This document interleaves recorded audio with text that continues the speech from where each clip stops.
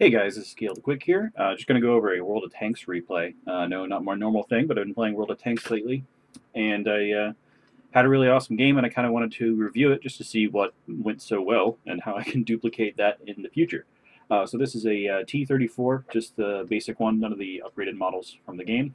I try to keep all the cool historical tanks in my inventory, and decided to play with the T34. So what we're going to do is I see this guy pass in front of me. That's the boss. Can I change the camera? Yeah, the boss right over there. And I notice he's in a slightly upgraded model of the T34. See if I can get that. Yeah, t34-85M. And so I decided to roll with him since our speeds will be somewhat comparable, firepower as well. So I figure he'd be a good person to stick around with. Also, he has more hit points than me. Don't want to crash into him. And yeah, I'll be able to have him take a couple shots for me, hopefully. And yeah, so my initial plan was actually to stay back and then try to react since I have a little bit of speed, and just wait for the spotting of the enemy tanks to happen and then react accordingly. But then I started following the boss around here, and he decided to go into the city, which I normally don't do because I'm not too good at that. But yeah, so we go into this area in the middle. We got the boss here, the heater turning on in the background. Sorry if you hear some rushing wind. And yeah, kind of crowded, and I'm honestly too close up on the boss here. I should probably have stepped back a little bit. As we get into this little bind right here, you see you got 4 tanks in this little traffic jam. If artillery shell came down on us right now, that would be not the worst, since the artillery kind of at this tier isn't really very large AoE, but that'd be an easy hit. Like the artillery wouldn't have to wait long to re-aim. Yeah, get some fire there. That guy's trying to peek out. Fire at those guys in the street there. And you see the boss getting up there. And right here I noticed that there's no easy way around this.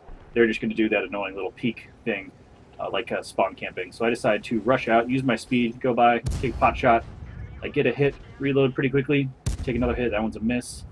And yeah, just getting as much aggro as I can on these guys so that I free up that attention so they can make a move. You can see them making a move right there to get around. And you can see my team right now is, let's see, 1, 2, 3, 4, 5. It's 5 down. Only 2 kills have happened. The enemy team is only 2 down. You can see down on the mini map in the bottom right-hand corner that we've been completely lost on the east side.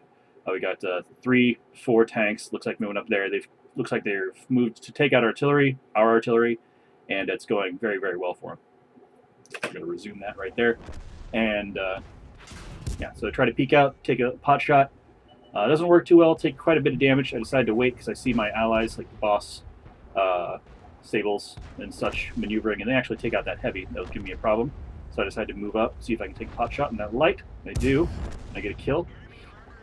And so just like that, in a few seconds, we've been able to turn around the battle. It's not completely turned around, but you can see the total numbers remaining are still quite comparable. So this little group that has kind of come together from the city push, we try to stick together. Not too close. You don't want to avoid a traffic jam like last time. We got a tank destroyer over there. I do the same thing. Try to loop around, get some damage, use my speed, take some aggro, or tank some aggro, to try and break up their attention and split their focus around. I try to shoot there. Doesn't work. But I managed to get around behind this guy, get another shot. See my advanced braking technique there. And that's my second kill of the game. And so you'll also see with the people that are alive here, it's not one guy that has a lot of kills, it's several people that have just a few kills. And I think that's kind of, yeah, I die right here. I don't know if I'll be able to switch to someone else. Is there a way to do that? Yeah. So switch over to the boss here. I fall for the rest of the game. And yeah. So very even kind of distribution of total kills. And I don't like to use kills or kill to death ratio, stuff like that, because I feel like other objectives should drive the gameplay. But really these matches are played just in a kills kind of thing.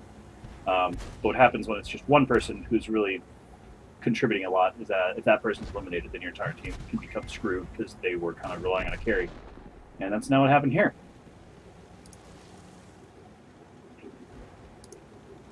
So yeah, it just seems to me like it was not exactly a perfectly lucky game. We did get kind of our shit kicked in on the east side at the beginning.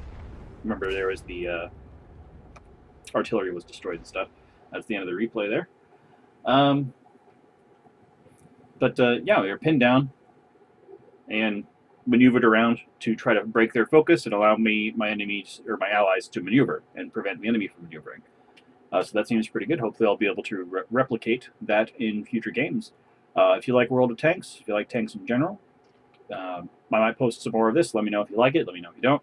Otherwise, subscribe, follow, like, what have you. I'm Keel the Quick. Don't die.